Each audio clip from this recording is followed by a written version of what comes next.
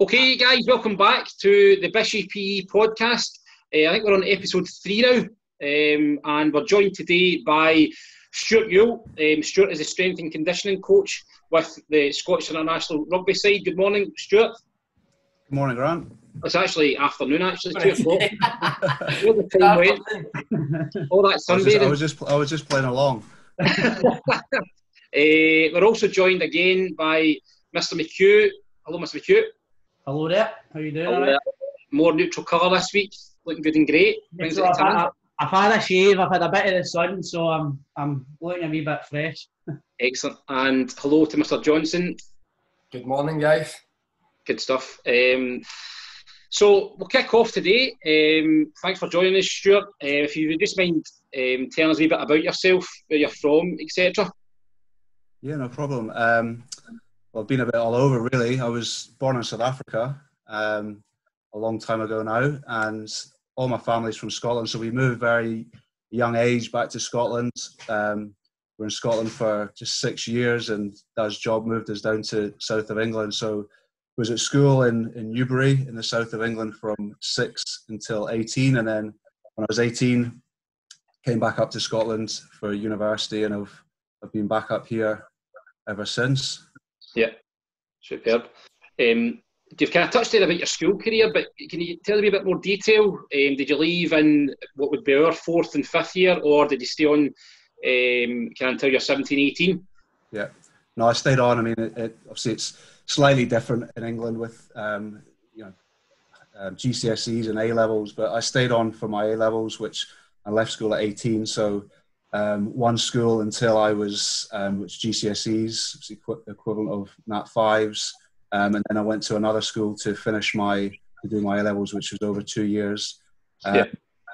So it was just with kind of family and everything else, and probably a lot of people just did that at the school I was at. So it was a natural course to take.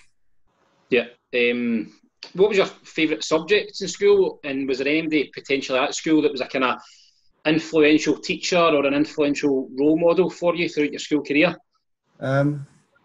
It's not really a stage question, but PE was, I would say, my favourite subject. My dad was an engineer, and he said he could help me out with my maths, and I was tend to be good. It came quite easy to me. So maths just, it's not easy for everybody, but that for me was a subject I could just do and but in terms of enjoyment and getting stuck in, it was PE. And I think in terms of the PE teachers I had at the time, that made it as well. They, this would have been back in the 80s and late 80s and early 90s, and obviously been away from school a long time, so I'm not sure how school sports are in PE, but it was fortunate.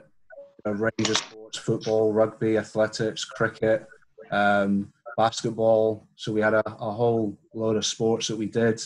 The PE teachers were great. They kind of, they made it fun to be part of. We had school teams as well, and in sports. So that was a big part of my upbringing, and was sports.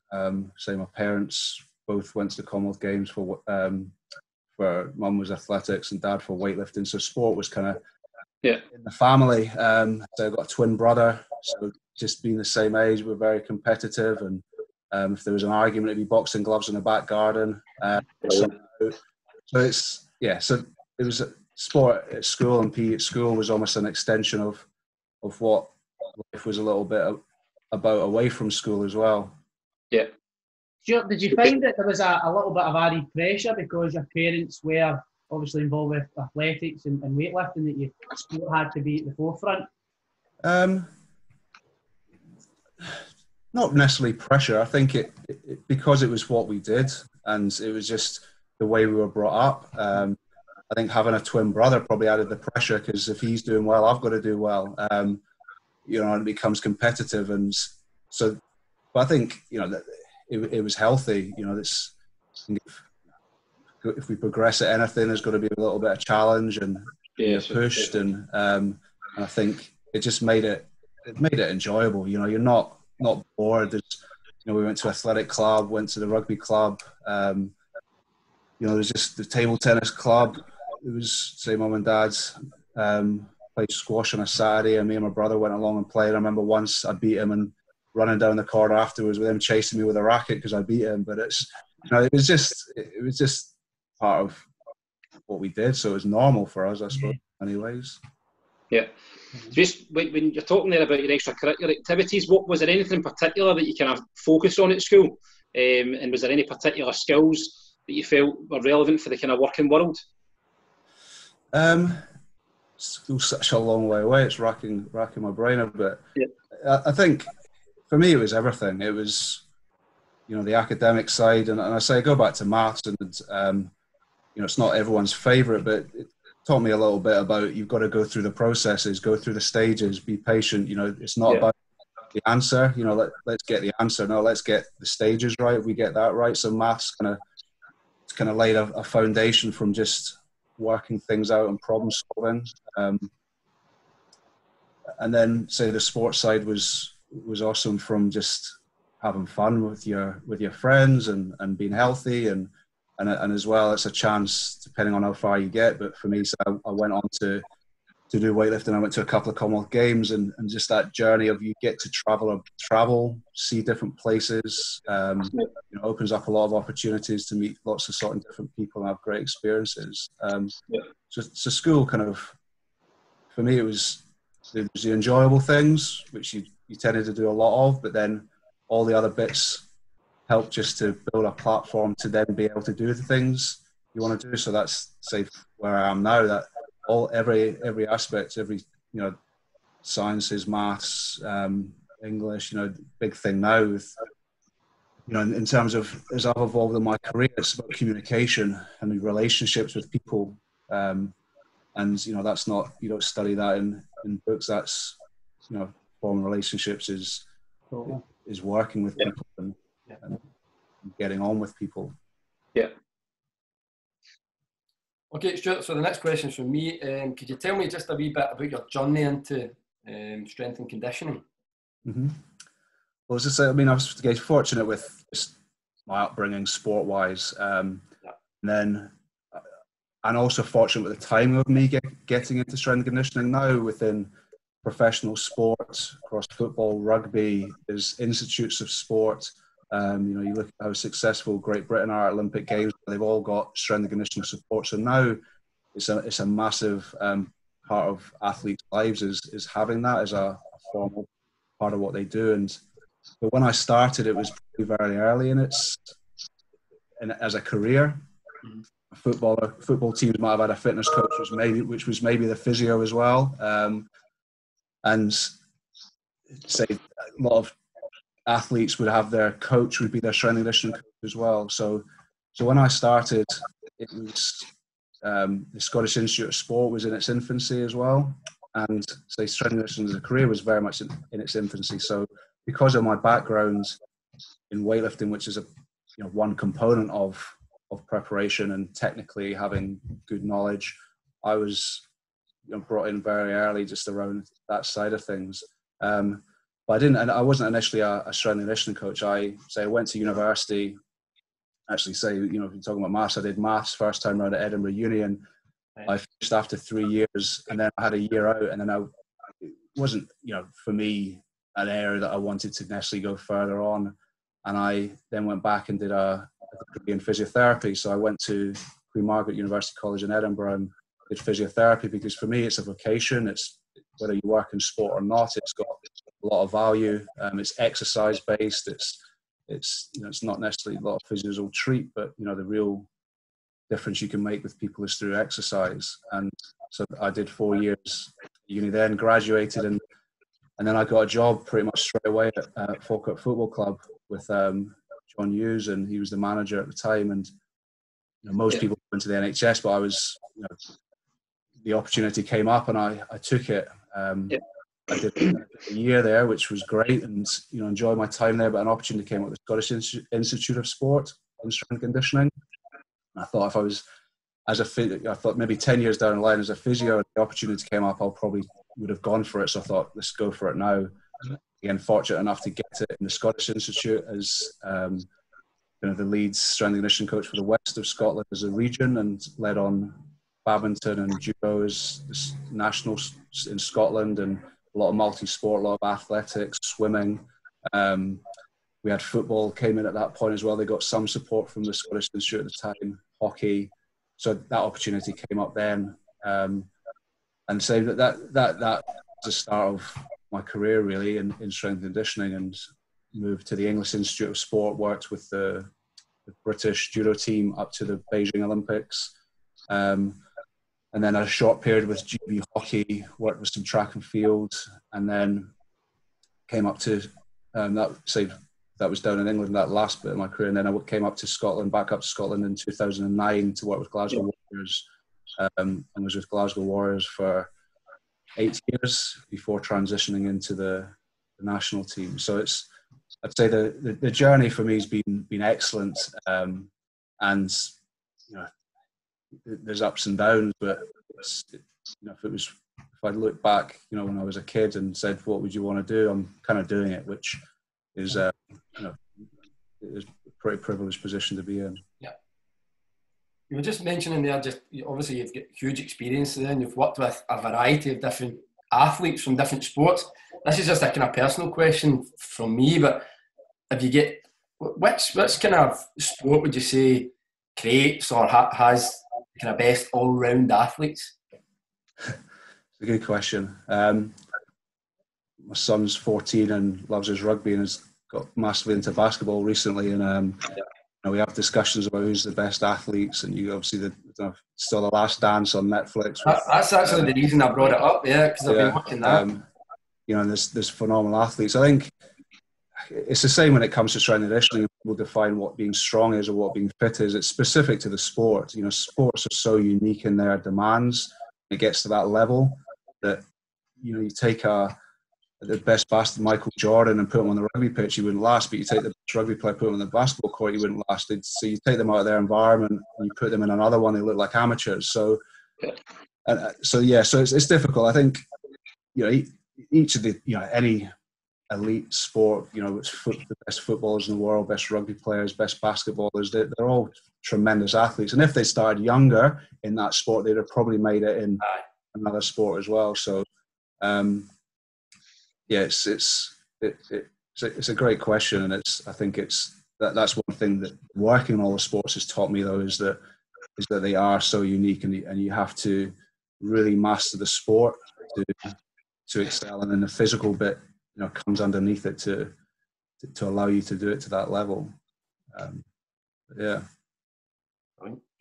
so my next question then is about your school and university. So, or your time at school and university, did you have any part-time jobs either at school or university? And then a kind of side question to that, do you think again these help develop some skills which have helped you to be successful in your current career? When I was at school, I just did a paper round. It was delivering, there was the free paper, so it was get around it as quick as you can. And did you get some good tips, Stuart? No, well, it was free, so I didn't get anything. I got a couple of quid for it, but I wasn't astute enough to actually go to the one to deliver the ones people pay for. But yeah, no, that was it during my school years. So it was, we're away every weekend doing sports and just everything like that. So it didn't lend itself too much time to have a part-time job. And then prior to going to university, I worked through the summer just in Sainsbury's to get some cash for uni. And then when I was at uni, and I'd work every summer, some job. It was selling dish towels round industrial estates one summer and packing telephones one summer. And then during uni, I worked at the Edinburgh University Sports Centre just as an attendant. Just again, it was where I was training. My flat was right next door. Again, just that kind of environment was good to be in. So yeah, so kind of we do stuff just to get some money, and I think it, in terms of the value, I think it's extremely valuable. Like athletes now, probably when they're go straight from some of the guys we work with have gone straight from school into an academy, into a professional environment where all they've done is their sport. And, I think it's important to earn to realize the value of money and what you have to do to kind of earn it. So, I'd say my kids, when they're kind of older, we'll be encouraging them to not just expect things to be given. And so it's crucial. I think it's the way we live. We have to work hard and earn value through what we do. Definitely. Yeah. Is that me now? Aye. Yes. Yeah. I've got a good question. Obviously, last week we spoke to Graham Jones, who worked at the SFA, who was here for high performance. So pretty much a very similar role. But the very first question I asked him was, what was sports science? But what is strength and conditioning? Is it exactly what the term says? Yeah. No, again, great question. I suppose the title strength and conditioning has come from America. They've had strength and conditioning within NFL teams, basketball teams, college teams. So, and it is, as you say, John, it's strength training and it's the conditioning that goes with it. So we could call it anything, fitness coach, physical preparation. A lot of people call it athletic preparation, athletic performance. So basically it's all the things, all the physical part that underpin the sport that you're playing. So for rugby, for example, we've got a prop forward that's big and strong and has to push things, big heavy things. You've got your backs that have to be quick and run around. So they've need to work on speed. So it's taking the performance, the technical performance, and then breaking it down into what are the components of the physical that make that up. And then it's, my role will be to work on those components. So I do very much see my role, though, as being how they perform on the pitch. So my job doesn't end that I've got them quicker, or I've got them fitter, or I've got them stronger. It's got to transfer. So it's very much engaging in the whole process. So it's the physical performance on the pitch that matters to me. Now that means that a lot of the physical parts are developed by the coaches and how we train. So if we get really quick, just in speed training, but we train really slowly, we're not going to play quick. So, or have high tempo in a game. If we get a proper forward really strong, but they never do any scrummaging, and they're going to lose the scrum. So it's the same in all sports. Again, working in judo, you can get them as strong as you like, but they don't have the technique to transfer it and that ability and that feel on the mat. Then it doesn't matter. So it's the underpinning components. It's, for me, the way I look at it sometimes, it's giving them the potential to perform. It's not going to define how well they perform. There's so many other layers that kind of mesh together to produce a performance on a given day. Would you say, Stuart, that the kind of training programs that you would create for athletes is very tailored to them then? Because I watched a video that you were in, and it was a front row player, and he was lifting weights with his neck, probably weights that I couldn't lift my full body. Yeah. I just didn't know if that was just something very specific to him in his position. Yeah, no, there is definitely. You're absolutely right.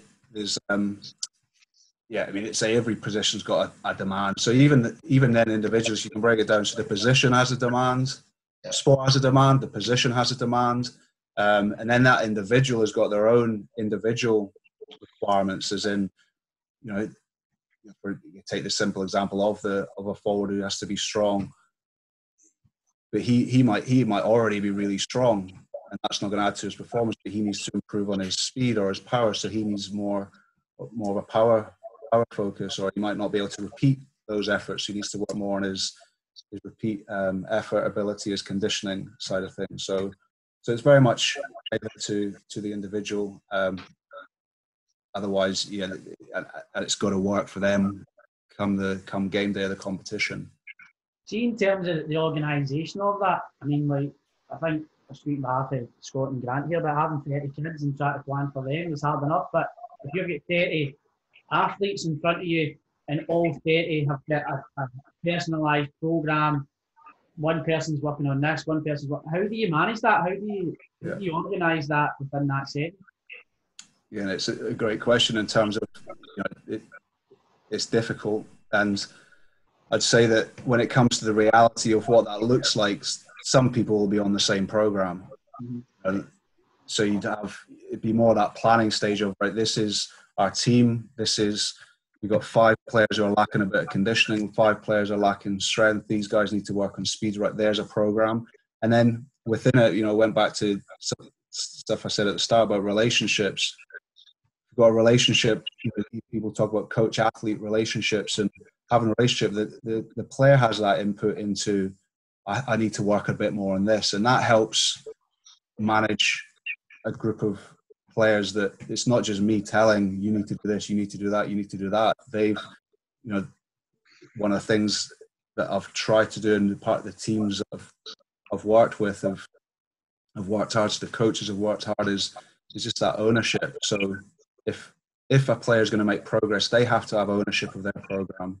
If they continually get told what to do all the time, they're not really going to reach their potential. They have to understand what they're doing. They have to think about what they need. So that's an integral part to managing that. Otherwise it would be impossible just to write 30 different programs. If I'm writing a training program, sitting here in my house on any given day, that could be redundant as well because of how that athlete has woken up that morning or how they feel. They might feel, I'm really sore. So we have to modify continually. Even beyond the individualization of a program, and for that to be effective, it's that athlete has to be really engaged with it, which is what is part of, I suppose, the environments and the cultures we try and create where we are. Obviously, you touched on it there about ownership in terms of the qualities, but is there any other qualities that certain players have in order to become a professional rugby player? Obviously the ownership. Yeah. In many ways the word sounds simple, but it's hard work underpins all of it. Again, if you're watching The Last Dance, the amount of work that someone like Michael Jordan put into getting to be the best, it's 24 hours. We see them for if we're full time in Glasgow or with Scotland, it was when we're on camp, we're afternoon training, so we've got a lot of contact time, but the actual training time is maybe 3 hours total within a day. We've got another 21 hours which is theirs to manage, and that's still, it's not hard work in a physical effort perspective. It's making sure their food's right, it's making sure they do their recovery, making sure they get enough sleep so that the next day they can take those steps forward. So hard work underpins it, and on top of that, it's consistency. So it's not just doing it once; it's doing it week on week on week on week. So those two things for me are kind of probably either been developed when some of the top players are young in terms of how they've brought up, and then it's almost harnessed, if you like, by their drive to want to get better and to win, and so it does become a daily regime, if you like, of getting on with things. And saying that, it's for them, it's what they want to do, so they work hard at it to get there. You obviously you spent 8 years with Glasgow Warriors, is that right? Yeah. Well, I would imagine that was a sort of day-to-day basis. Is that correct? Yeah. So that was it's full time. So see, obviously now that you've moved to the international setup, is it a bit more challenging then going from that day-to-day, seeing the guys on a day-to-day basis, then maybe only seeing them maybe not at the long test or the Six Nations or the World Cup? Yeah, no, it's a completely different role. I mean, it's more of a, it's a management role, if you like, in terms of just looking at data, going to the 2 pro teams, spending time with them, understanding what they're working on. So there's, and then I'm an S&C coach when it comes to those periods. And the biggest difference as well is we only get them for short periods of time. So we get them coming into, which is a pretty heavy competition period with 1 week before the Six Nations. So we're not going to be training massively. I'm not going to be introducing, a fitness regime or anything that's going to take them away from performing on on a Saturday. So it's a very different role. So yeah, and then obviously the Warriors, it was day to day. You might not, because you're in season most of the year, you don't want to add new things to them, but you can plan ahead a lot longer. You can say, right, let's drip feed this, a little bit of speed work in that in 8 weeks' time we'll start to see the benefit, whereas we don't have that luxury internationally. But the fortunate thing is, in Scotland there is only 2 pro teams, so and most of the players that play for Scotland are at those teams. 2 excellent strength and conditioning coaches there. They've got great setups at both teams, and so that my position is very fortunate, and so they do a great job with them. So my question out to myself is, are they prepared for international rugby? And so I'll look at a lot of the monitoring data, liaise with the 2 teams, and by and large they're doing an excellent job there. That means that we get players in great condition when they come to us. This is a personal question. I feel as if I'm at the one of the questions here. Sorry. In terms of what you're planning, how much do you need to liaise with Gregor Townsend? Because does he come to you and say, right, I need this, or do you go to him and say, this is what we're doing? Yeah. What is it? Yeah, I mean, ultimately, Gregor, as being head coach, he will set how he wants us to play, what his tactical model is of how we're going to win games. And the fact I've worked with him at Glasgow as well, we've got an excellent relationship in terms of I know what he wants without us necessarily having to meet to discuss it now. He will set that overview of what he, because now internationally, much of 90% of the work, 95% of the work is about the rugby. It's guys coming into a new environment to learn new plays for an upcoming game. Get the cohesion to work together. So it's very much my kind of role is almost that planning of the week to maximise it physically. So let's have a heavy day, light day, heavy loading, and so it's led by Gregor from this is how we want to play, and then I'll then have that element of planning around, well, what can it look like for us to deliver it. But back at a club level, it's pretty much the same. There's a winning template as to what's going to win us rugby games. So it's outstanding defence, for example. So then I'll be underneath that. How physically do we need to support that? Well, we need to have a capacity to defend for 4 minutes if need be. We need to have a dominant tackle. We need to have excellent lower body power. So what does our week look like to develop these things? We need to taper off, obviously, into a game. So how much loading should we have on each day that means that we're going to be prepared on the weekend, and then feed that back to Gregor as well. So if there's a particular day we need, it's a crucial training day, but someone's done massive amount of from GPS, a load of running, they've had loads of contacts. The communication there is he's had a big week, he might not have the capacity to have an excellent session, or it's let's pull him out for 10 minutes. The last 10 minutes doesn't need to do that bit. So there's that communication is happening daily. So but it's my philosophy in strength and conditioning as well. I think initially strength and conditioning, as I said way back when it first became a career, and you had strength and conditioning coaches that had sports science degrees, and had all the knowledge, almost that led the process. Whereas it can't lead the process. The sport has to lead the process. What are you trying to achieve on the pitch?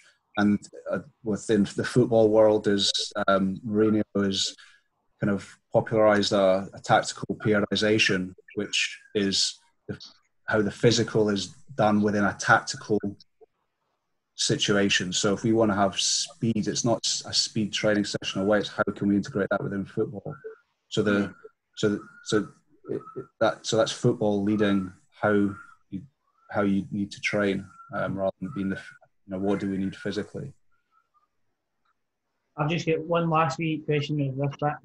What would you say is the best part about working within the strength and conditioning sector of the industry itself? The best part is I still don't see it as a job. So you're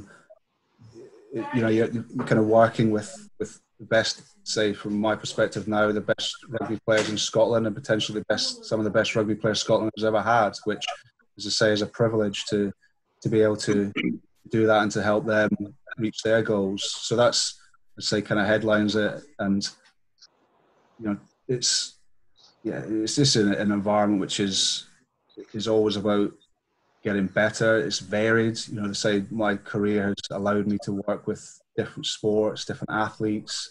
It's given me a great insight into just what performance is about when it comes to it. It's working with, say, track and field athletes when it comes to speed. Like, I understand what speed is actually about when people talk about what being powerful or quick is. Work with judo players, away to Japan with them and seeing the best judo players in Japan and how they, went, again, being into their situation, how do they develop their judo players? Say now in rugby, you've got different athletes. Certainly, that's where I really enjoy rugby. It is so varied. You've not just got seeing football and out in Australia, you've got AFL.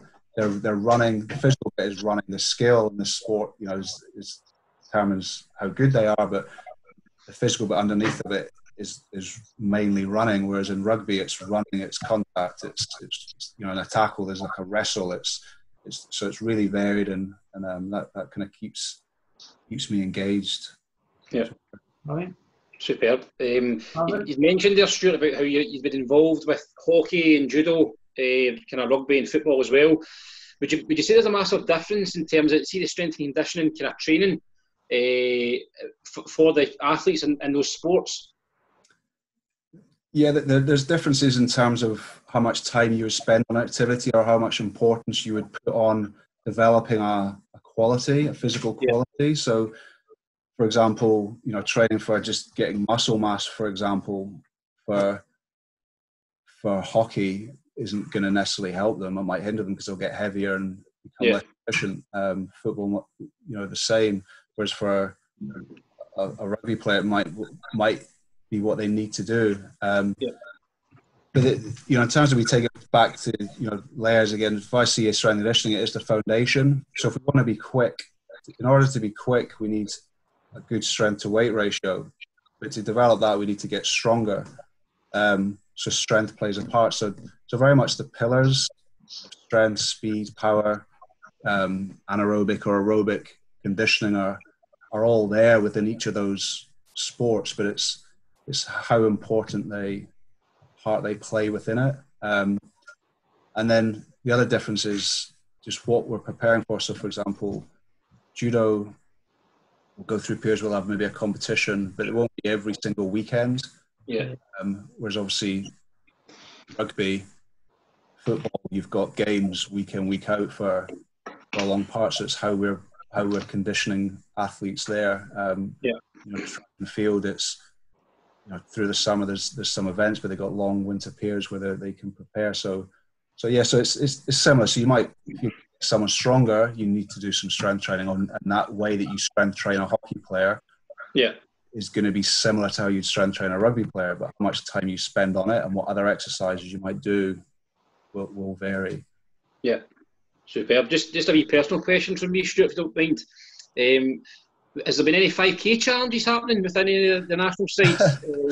We've had a wee 5K challenge in the department. Right.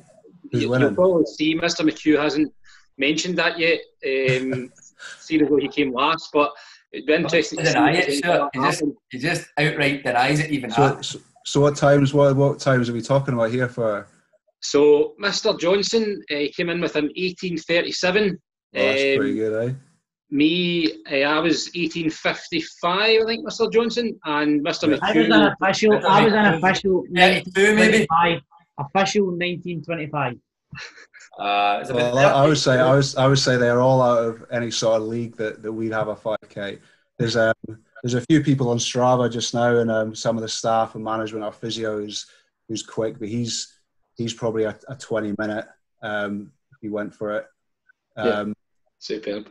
We've got a few players are out there kind of running the streets just obviously at the moment with not being able to do much, but I'd say those scores are are probably going to be well ahead of some of the guys that we've got doing it. I'd probably say, to be fair to the three of us, I think it's very flat, isn't it? And some of it's probably downhill, so that probably helps as well.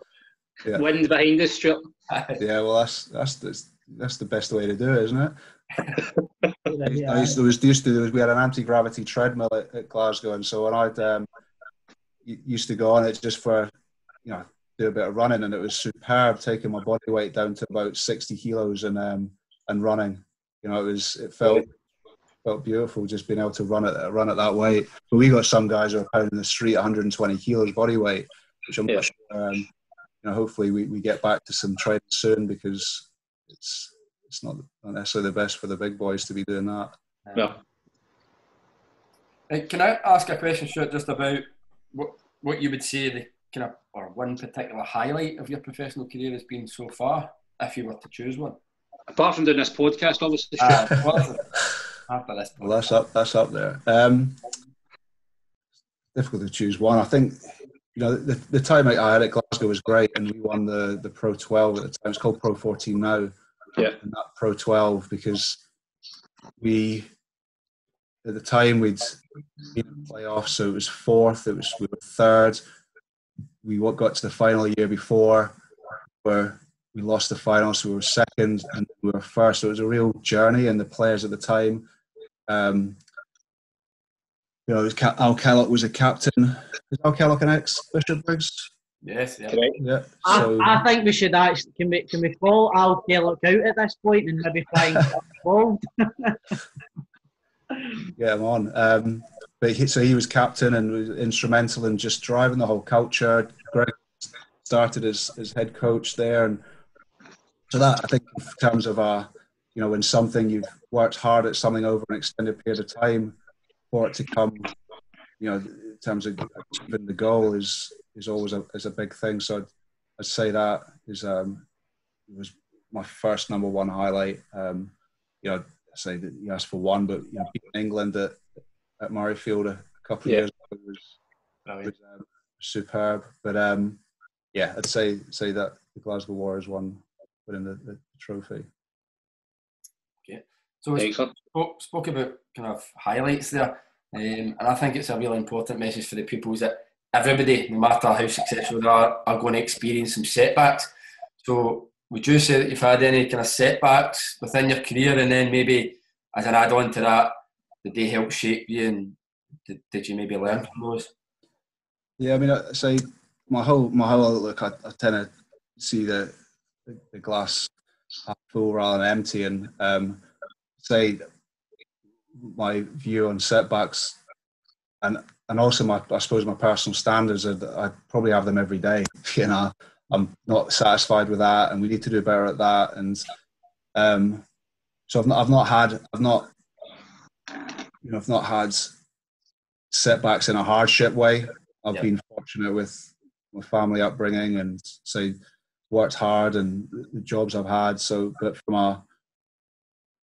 from daily review of what I do, I look at getting better, and say some of the things I saw up to. So I mentioned, working for British Judo up to 2008, and it was a big learner for me, more around how I approached my job. We had a period of time where we planned training as to how we thought was going to be best, and took the athletes out of their judo environment. Say, we have a long time to prepare. Let's just do some conditioning and fit as we can, strong as we can, and then take them back on the mat. And when they went back to the mat, they just felt they'd lost their feel and their technical side. And there was still time to Beijing, but it kind of taught me that you don't take athletes out of their environment, that they need, the swimmer never stops swimming, a runner never stops running. And it's the same then going and taking that into rugby. It's, again, previously, as I said, S&C might have just led processing. Well, let's just do 6 weeks of just S&C and we don't touch the rugby ball.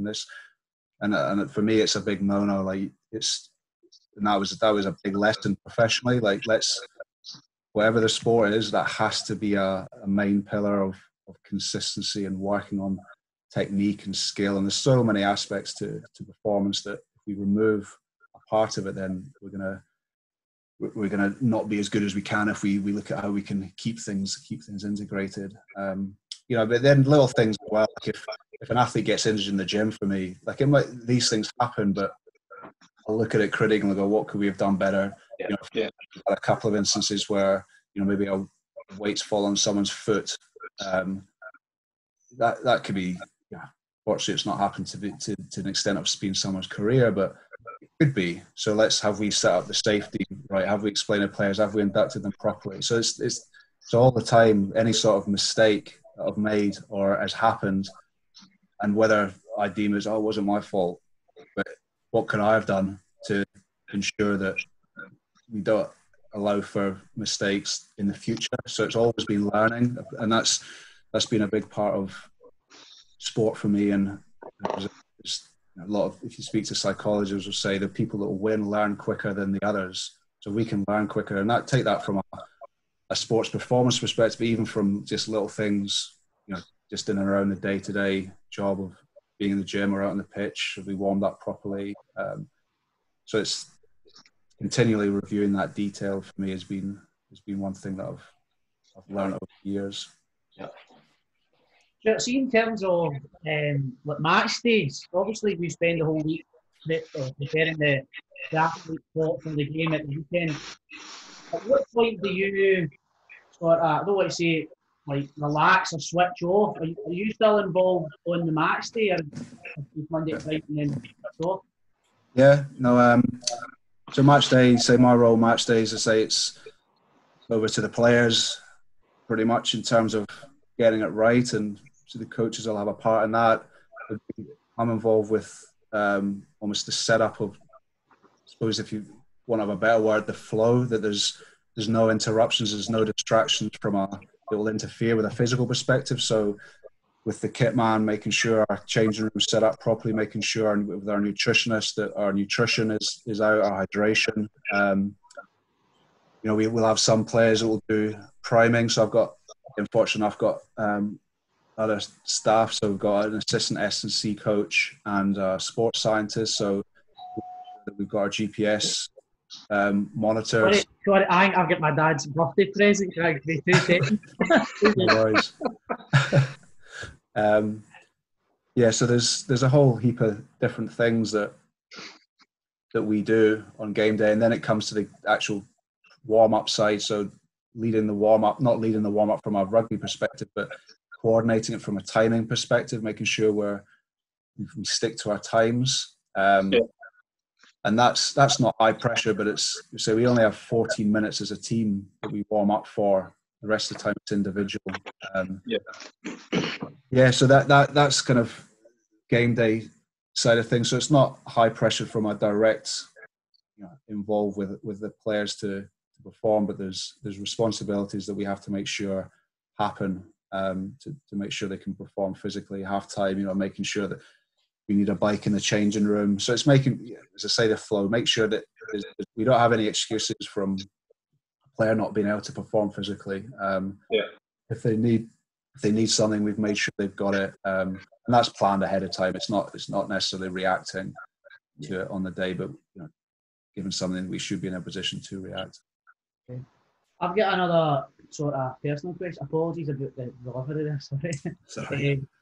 But the Japan World Cup was pretty recent. Something that anybody that's maybe watching this today will be aware of. What was that like being involved with in terms of things? It was great to be involved. It's a long time to reflect now. It was disappointing from how we performed and what the outcome of it for us as a especially for the players, and there's a lot of work went into it, and felt that it wasn't what we wanted to achieve from our performance perspective. But it's like anything, there are positives in terms of we're better now and we've learned from that, and there's things that we've done putting in place now. So all the time we're looking at how we review that. So they're big positives from that. But from an experience perspective, superb. I mean, Japan was a great place to be. We'd experienced, the typhoon, an earthquake, going on the bullet train from city to city. The Japanese people were absolutely phenomenal in welcoming and getting things right for us. So, as far as experiences to have, it's another one which I can look at and look fondly at from what I was involved with, and as I say, the big thing for me is what we can learn from it and what we can take from it to move forward, which I think we did in many ways with the Six Nations. See the typhoon that you'd mentioned. Do you think that had? I'm not really speaking specifically about the Scotland national team, but do you think that had a big impact on players and their preparation for games? Yeah, well, it undoubtedly would have. I mean, I think it wasn't how we prepared. We normally the day before we do a team run on the pitch at the stadium. We did it in our ballroom in the hotel, just room, and so that's not normal. So yeah, it was different. Every say other teams would have been the same. So there was no competitive advantage for anyone. It was there, so it was definitely different. But I think that's the thing with sport now. It's an high performance sport. It's the ability to deal with situations, and it's a quote that I can't remember the exact quote, but Darwin talks about evolution, and it's not the strongest or the most intelligent that survive; it's the ones that can adapt survive. So if we look at that as something, then who can adapt best to these situations and still perform? And again, going back to the Last Dance and Jordan, it's pretty evident there that they talk about being present and what's behind you is being. So there was a typhoon yesterday, but we're here now and we're here today, and we've got a job to do today, and that shouldn't affect you. There's a lot of stuff as well around from a physical side. What determines fatigue, and what someone's maybe going out for a run, and this might relate to you guys 5K, but the central governor theory and what actually slows you down. It's not your muscle fatigue. It's what your brain's telling you. So again, that's to make sure that would slow you down then. I must have had a late night the night before. So these are all things which I think we need to look at if when we come to a game day, did we perform or not, and it was because of something. Well, our mind's very powerful, so I think we're always able to do what we think we maybe can't do, but if we put our mind to it, it shouldn't matter if there was it's extreme. If there was a typhoon the day before, it was there. It's gone now. We can play. Do you think, in your current role, Stuart, do you think that's really, like, the pinnacle of your career? Where would the avenues be to move on if ever that was? Would you be happy staying? Yeah, no, definitely happy staying. I think I'm passionate about sport and what sport can do for people. I'm passionate about Scotland and want Scotland to be seen as one of the best teams out there. So I'd want to stay and see that journey through, and however long that is sometimes not up to me, but it's definitely and also I suppose in a bigger picture, it's what that can do to affect other things. Obviously, you guys, Bishopbriggs, and what we can do to make sure that everyone wants to be healthy, everyone wants to play sport, everyone wants to, from a rugby perspective, more people want to pick up a rugby ball.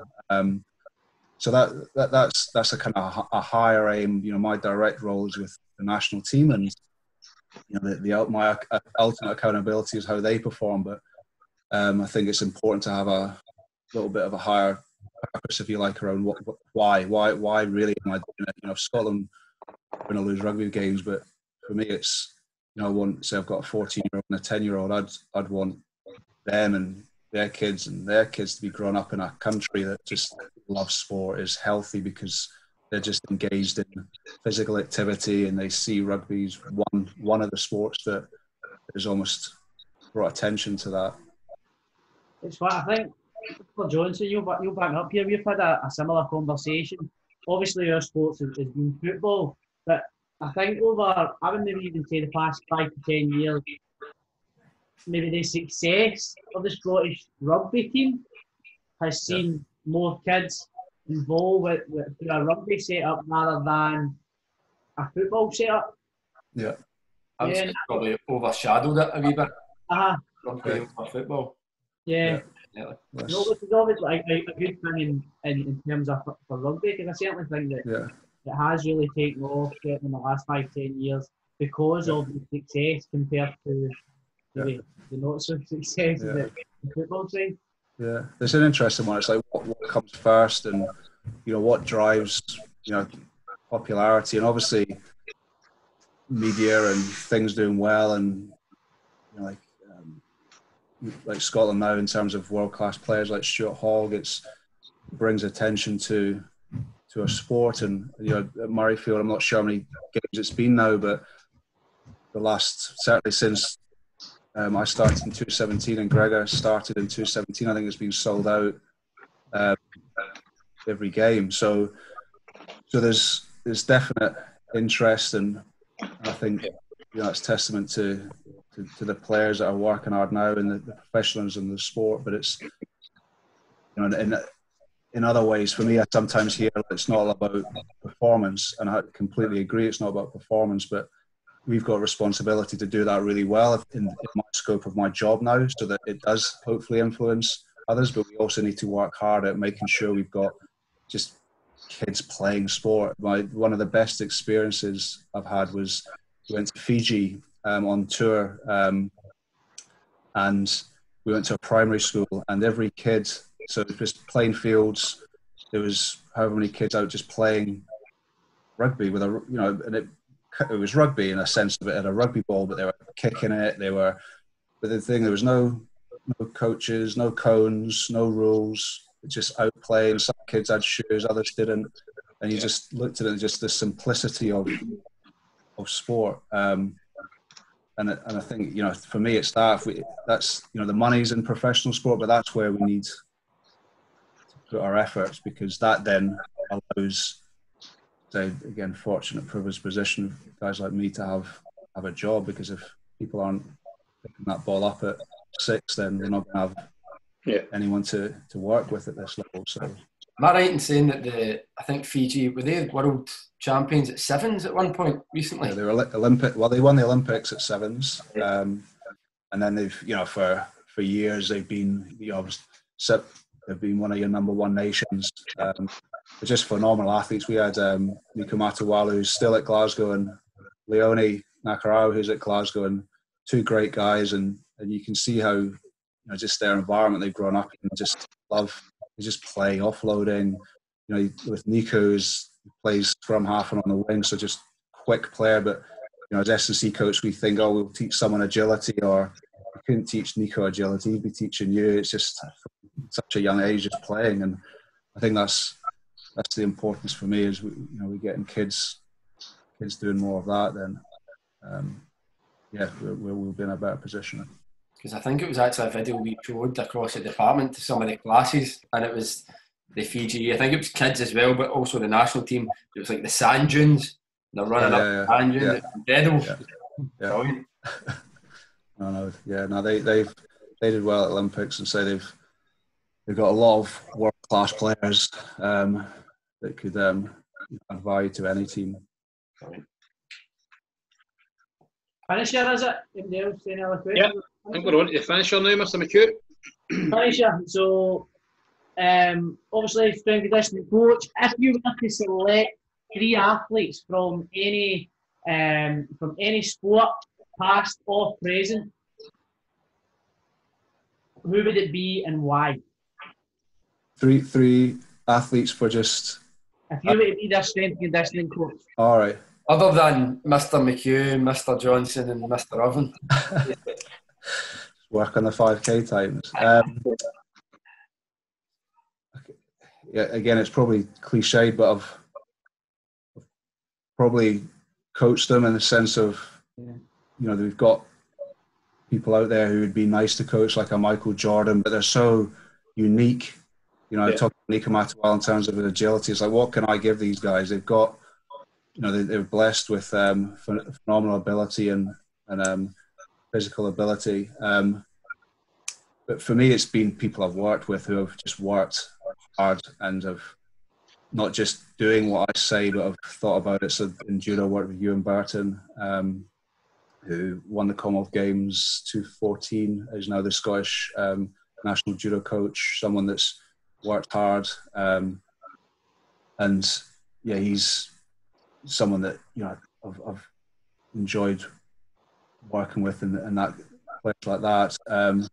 You know, in terms of rugby, you know, don't really want to mention names in terms of, you know, but there's players out there that, you know, like Peter Horn, for example, and Chris Fazara, who work extremely hard. But that list is endless. You've got Johnny Gray, Rob Harley, just guys that just continually want to improve and work hard. So it's difficult to pick three. If I think about other,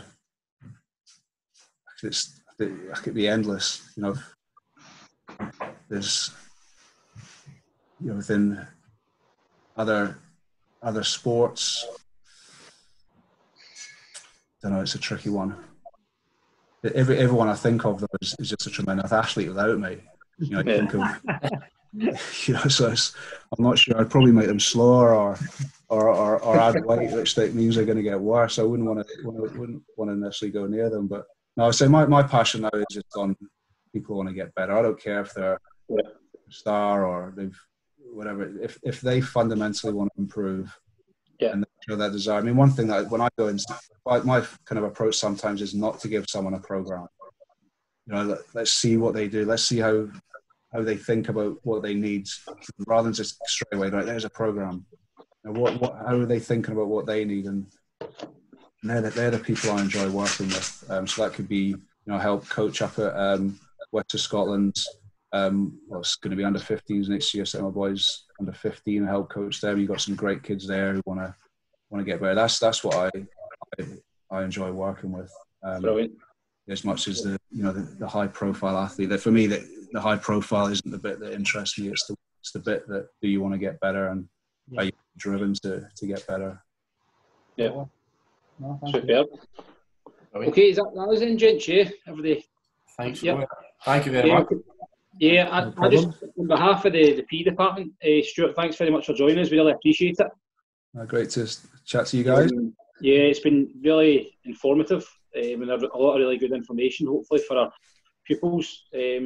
So thank you very much for joining us again. Be sure to follow us at Bishy PE and be sure to tune in next week. We will be posting another podcast. So thanks very much again, guys. Cheers. Thank you very much. Thank you. Bye-bye. See you later. Take care. Bye-bye.